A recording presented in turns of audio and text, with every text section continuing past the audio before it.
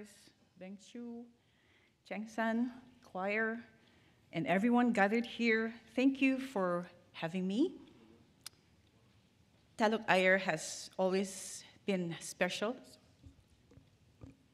Thank you. It holds a special place in my heart, as you have always been such a strong support to us at MSM.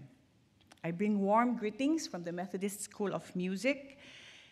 Our boss, Clarissa, is doing a wonderful job guiding us in new and exciting direction.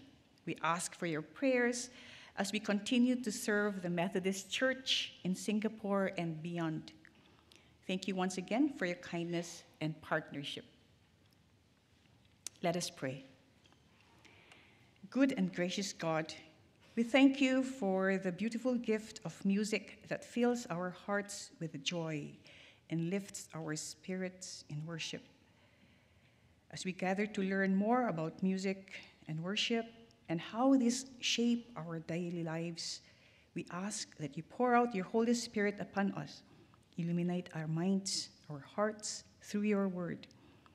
And may the words of my mouth and the meditations of all our hearts be acceptable to you, our God, our rock and redeemer. Amen.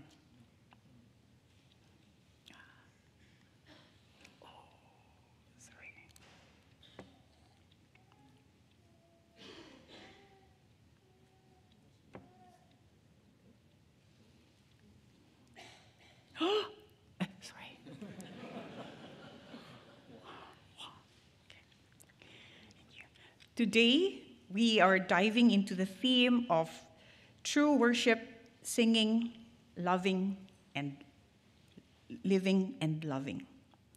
Worship is more than just a collection of songs. It's an expression of our relationship with God and with each other. Music is multifaceted. It moves our hearts, connects us with others, and calls us to action. Today, we'll explore how music functions not only as a form of praise, but as a way to embody and live out our faith through singing to God, living out his teachings, and loving our neighbors in all we do. At KKMC, where I worship, Kampong Kapur Methodist Church, we had a choir retreat on September 22. We gathered in groups of 3 for conversation. I was asked, how did you become a church musician? I wondered too. Taking piano lessons wasn't common during my school years, but my mother heard about a piano teacher, and that's when I began my lessons in secondary 3.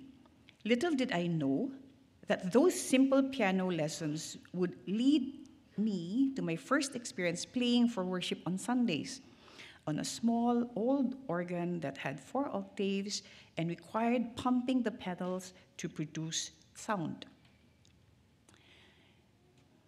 This journey had led me to a deeper understanding of worship and worship leadership. We give thanks to God for the gift of music among the many blessings he had bestowed on us. I attended an Anglican mission school where weekly chapel services were part of the routine. That early exposure to worship shaped me in ways I didn't fully understand at the time. After finishing my university degree, I wanted to go back to school so that I could finish my other major, but my mother reminded me of my family's needs and said no. On hindsight, I see that God had a different plan. One Sunday, I happened to meet 2 seminarian interns who mentioned a scholarship opportunity at the Asian Institute for Liturgy and Music in Manila. I thought, why not? I applied. To my surprise, I passed. Only 4 were going to be taken in. But when I arrived in Manila, entered the orientation session, I discovered that all 20 of us who applied had been accepted. The institute was located on the seminary campus where we were deeply immersed in music and worship. We attended evening prayers regularly, and I was also rostered to play for some of the weekly services. At the Institute, we had Wednesday worship where students from different countries introduced new compositions for worship. It became a time of learning, not just about music, but about how worship is expressed across cultures. At AILM, Dr. Lim Swee Hong, who was from Wesley Methodist Church, Singapore, was my senior. He returned to Singapore after school, and after some years, he left again for the US to pursue his master's and later his doctorate. He encouraged me to further my studies. In 2003, I received a scholarship to study at Perkins School of Theology, the same school where Dr. Lily Wong earned her doctorate. I went with a plan to finish my studies and return to serve at the seminary in Manila. In 2005, 4 months before graduation, I attended a gathering of Methodist musicians at Perkins. There, Dr. Lim Swee Hong also attended, and he encouraged me to join the Methodist School of Music in Singapore. That conversation marked the beginning of my journey with MSM. Although it had never crossed my mind to work outside of the Philippines, looking back, I see that every step was part of God's plan. I didn't always know what was next, but in obedience, I followed the doors God had opened, trusting that He would lead me to where I was meant to be. And through it all, the constant undercurrent was music, God's gift, and the way He has used me to serve His church. Looking back, I can see how music was always at the center of my journey, drawing me into worship, not just through singing, but through living out my faith. This journey had led me to a deeper understanding of worship and worship leadership. We give thanks to God for the gift of music among the many blessings He has bestowed on us. He's also given us the wisdom to explore and enjoy its richness in so many forms. If we were to take a poll on what type of music brings us together in worship, I'm sure many of us would say our songs of praise. I heard you. Let me ask you a question. How are you doing today? I ask because one way we practice worship is expressing how we feel. How do we listen to these expressions? How do we respond? And what do we do to what we feel or what we sing about?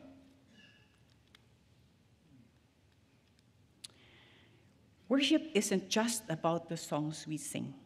It's also about how we live our lives outside these walls.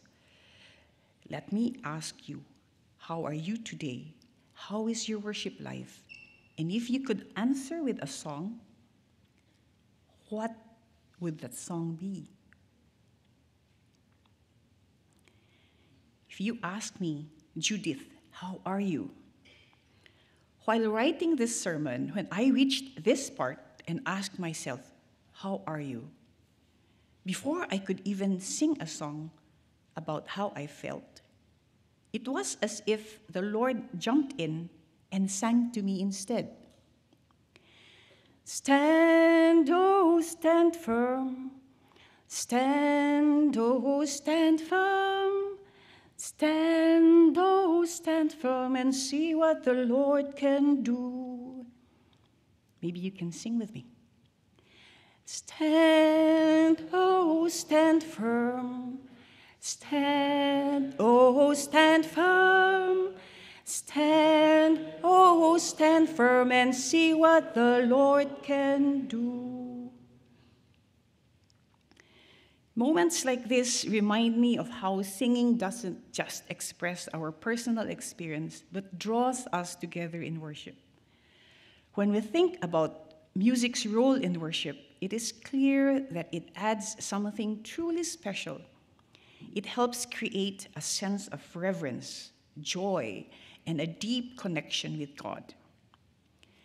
The act of singing within the liturgy carries a profound purpose, resonating deeply with us as worshipers. However, music's impact goes even further than what we feel right away. When it comes to our spiritual growth, music has a powerful effect. Imagine music as a transformative tool. When we sing together, we are absorbing the heart of our faith. This shapes how we think, what we care about, and the kind of people we become. Music can touch our feelings and spirit, helping us grow spiritually and feel even closer to the divine. That's why picking the right songs is important. It is like making thoughtful decision that directly affects everyone in the congregation. Our well-being is connected to this choice. A common scripture we turn to when talking about music is Ephesians 5. Together, let us read. Speak to each other in psalms and spiritual songs, making to the Lord, always giving thanks.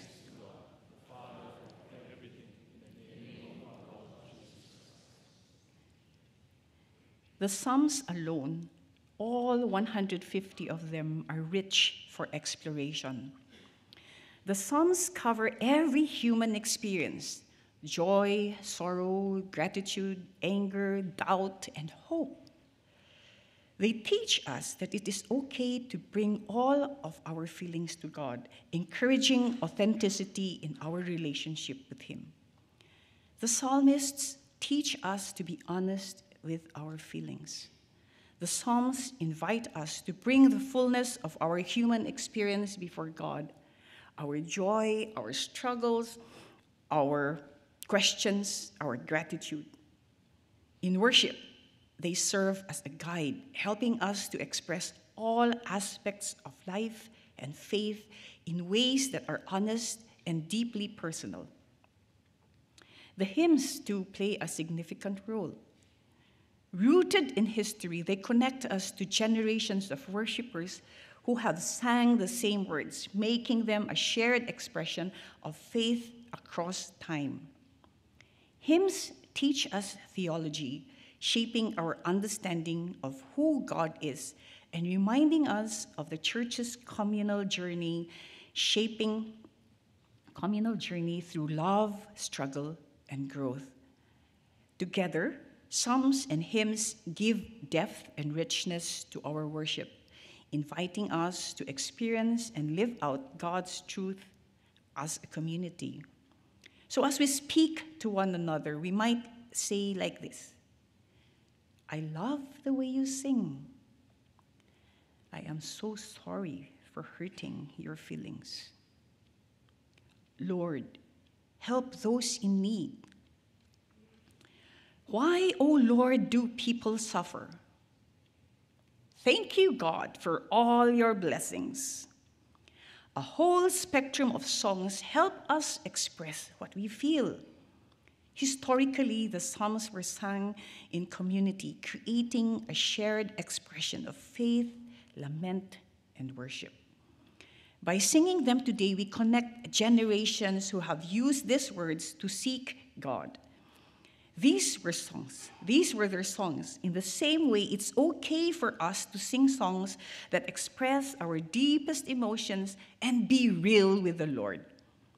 The Lord, our Maker, Deliverer, Comforter, Provider, and Defender. Wherever we are in life, we can find God there. The Psalms often are a dialogue, not just praise, but conversations that sometimes question God and express frustration or impatience.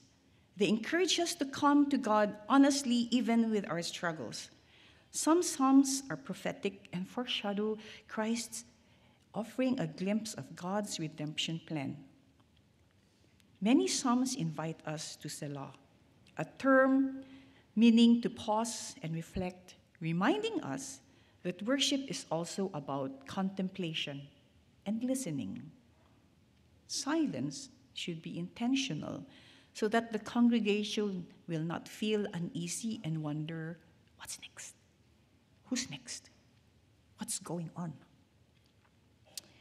At MSM, we seek to mentor the next generation. Children in Worship is a program that aims to nurture children to be worshipful and develop their voices and hands to serve God through music. Worshipful worship isn't just singing. It is expressing our hearts sincerely to God and loving others through our actions. We guide the children in this language of the Psalms. Be thankful. Take responsibility. Say sorry. Give praise.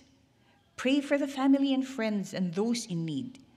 And yes, do not hesitate to ask God why. I asked the children, "What are you sorry for?" One said, "I'm so sorry I hit my brother." Another said, "I'm sorry for my sins." But the response of another child surprised me. He said, "No, Jesus has taken all our sins." I had to explain that we do continue to sin. That is why we ought to say sorry and ask God to help us stop sinning. Then I asked, "What why question would you ask God?" Ezra asked, "Why is there war?" Another said, "Why are some children poor?" When I asked, "What are you thankful for?" Michaela, a 5-year-old who cannot even read well yet, replied, "I'm thankful for eternal life." Whoa. Where did she hear that? She's certainly getting some good stuff. The children learned that they can write all kinds of songs. A sorry song, a thank you song, a why song, a please meaning we pray for others. We gave them short passages from the Psalms and they set them to music. Now let's talk about the hymns. There's always so much controversy surrounding them. Some say they're old-fashioned and that the youth don't like them. Is it how we are singing them? Well, they can be contemporized, just as we did this afternoon, if we have to. I often hear a common concern. Children don't know the hymns. But why is that? Because we don't teach them.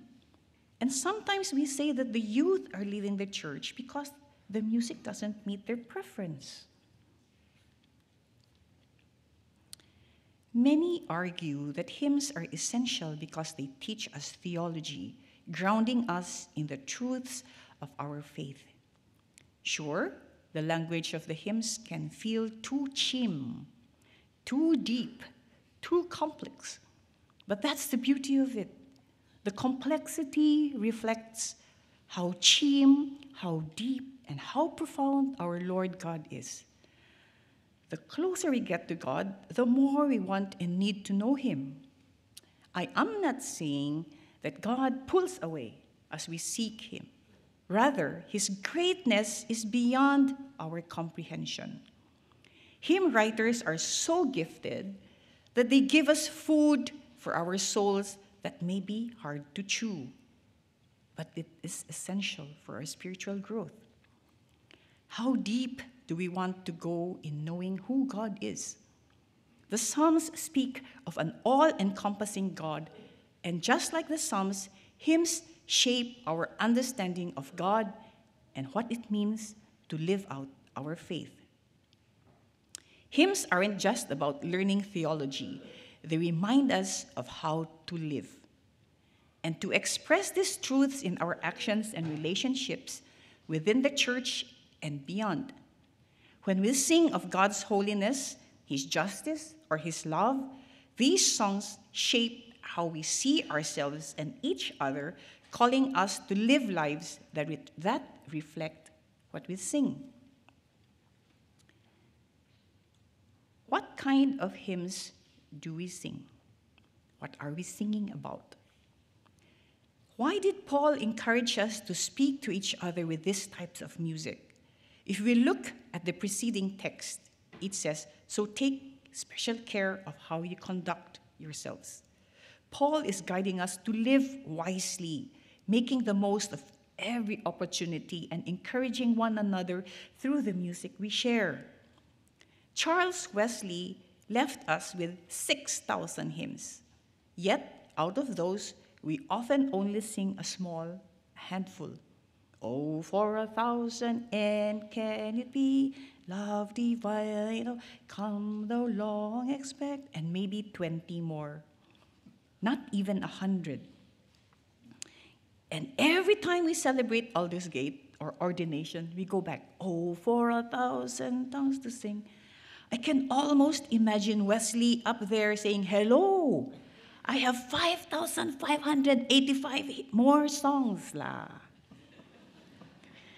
But beyond the 6,000 hymns, Wesley teaches us about social holiness. And social holiness is exactly what our Lord Jesus Christ is teaching us, loving God and loving our neighbor. That's what Paul is saying. In verse 16, he writes, "Make the most of every opportunity in these evil days. Don't act thoughtlessly, but understand what the Lord wants you to do." It's exactly what Jesus has been teaching us all along, what John and Charles Wesley have taught, and what our bishop has been saying for the past 4 years: love God, love your neighbor.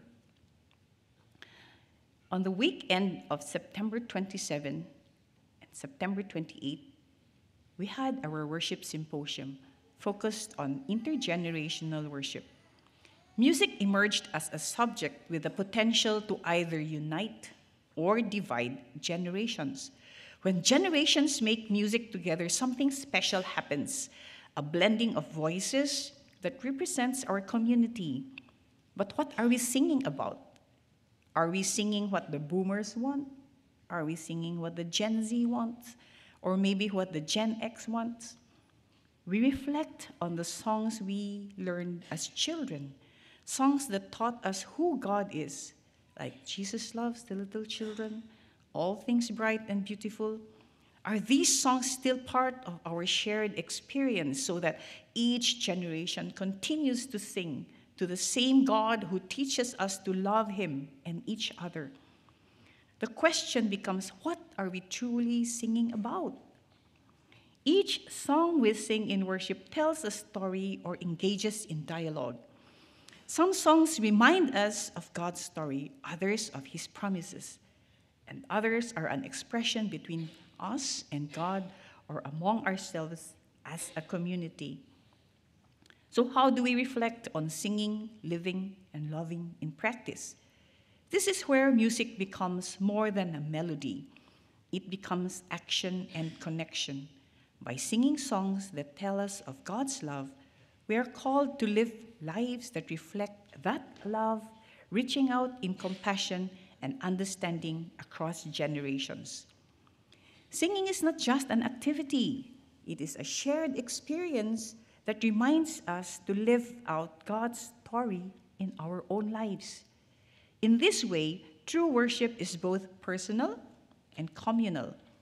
It unites us across ages and backgrounds, calling us to embody what we sing, to live out our worship we love as God loves us, letting our shared songs inspire our actions beyond these walls. We need to sing songs to God. Songs about who he is, his faithfulness, and his teachings. But we also need to sing to each other about what God calls us to do. The songs we choose, the hymns and choruses we repeat, shape our understanding of God and our values as a community. How many of our songs focus on loving God? Maybe 500? And how many talk about loving our neighbor? Maybe 10? I might be exaggerating, but the question remains, what is our song diet? This diet, what we sing and how often, matters because it impacts our lives. It's easy to sing about love for God. But are we also singing about His call to love our neighbors, care for the needy, and seek justice? Our songs should remind us not only of who God is, but also of who He calls us to be. What does our song diet look like? Can it look like this? This brings us to the prophet Amos. Prophet Amos says, together, let's read, "Take away from me the noise of your songs, to the melody of your harps. I will not listen, but let justice rule."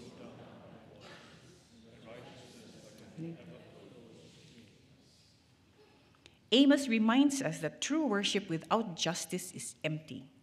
True worship isn't just about the songs we sing in church, but how we live our lives, how we treat others, and how we bring justice into our everyday actions. It's about how we live our lives and love our neighbors. We do not live in isolation. Worship and song are not isolated to our Sunday and within itself.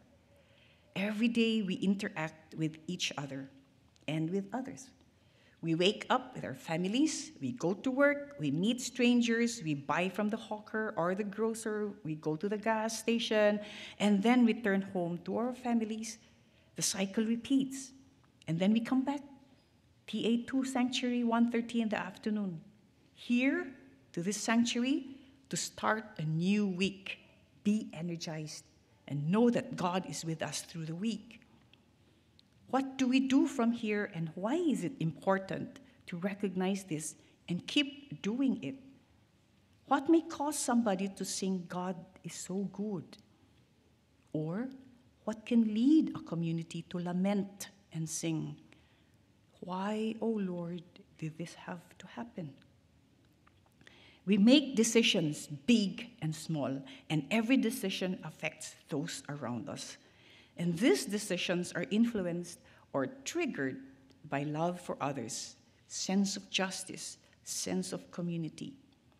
What Amos is saying is that our worship becomes empty if it is not lived out through justice and love in our daily lives.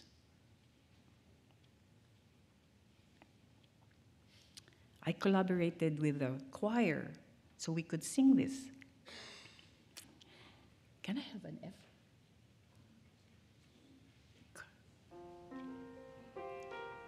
You're singing with the choir for this.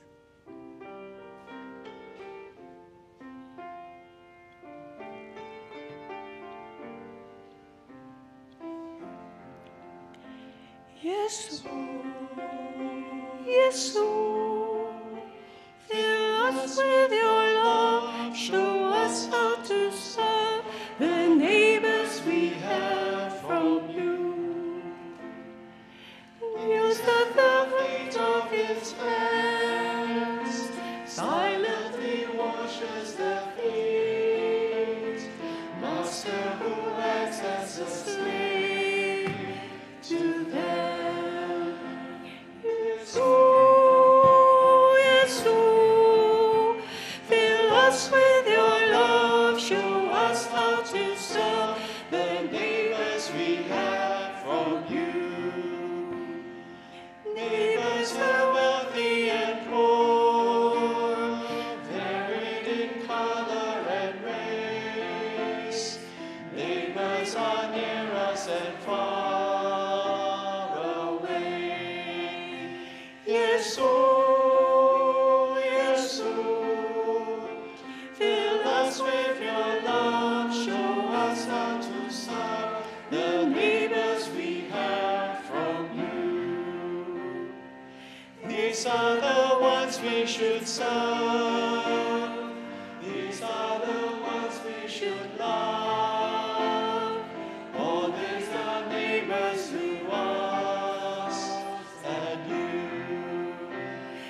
Yes, Lord, yes, Lord.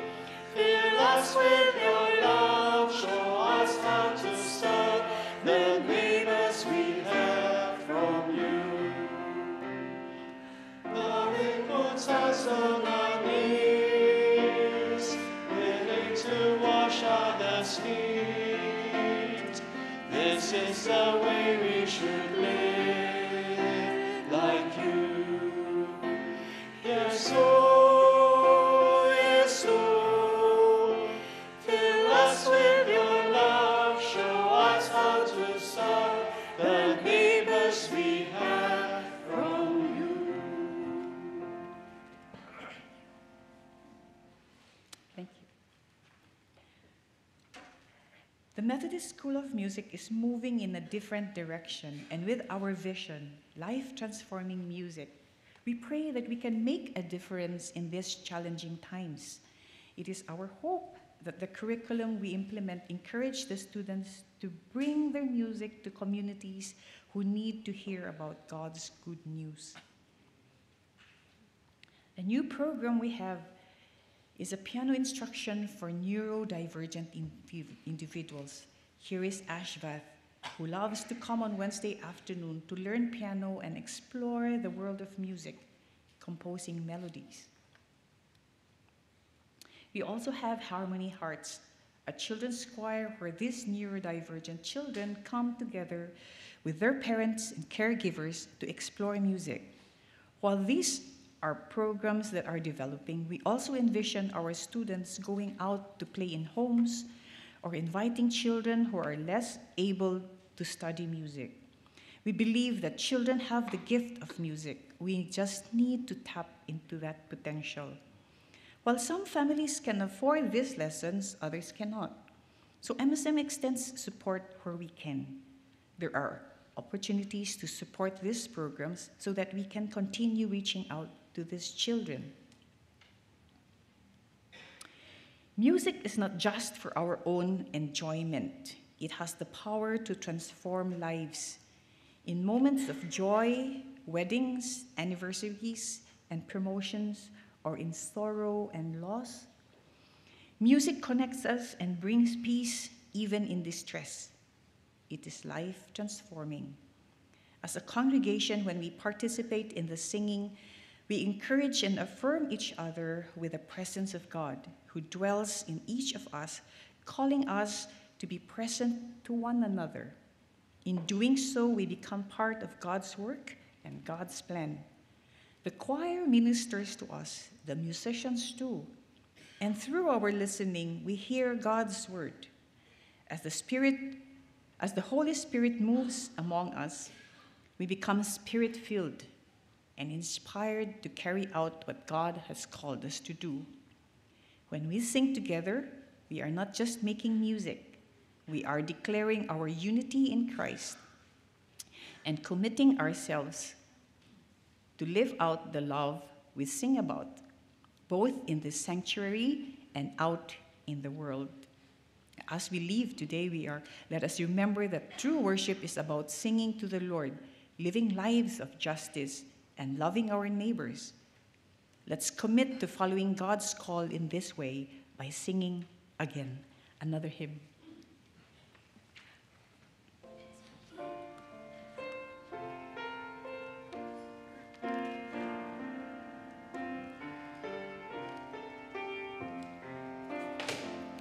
The Spirit sets us forth to serve, we go in Jesus' name, to bring glad tidings to the poor, God's favor to proclaim.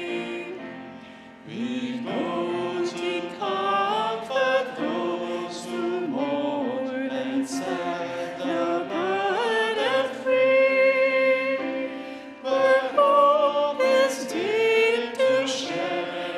Dream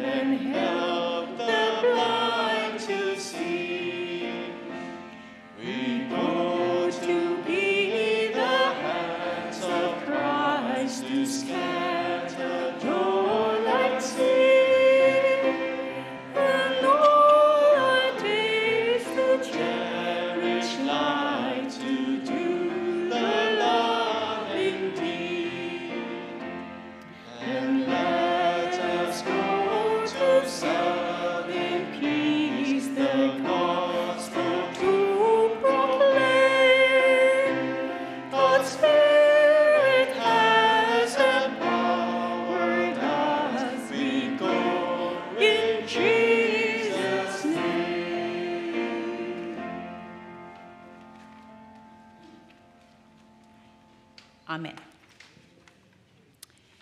I have concluded, but I have a quick postscript.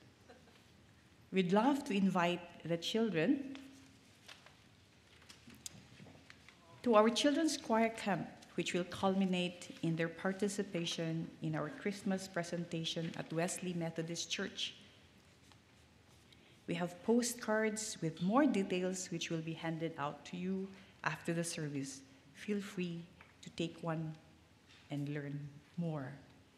Thank you.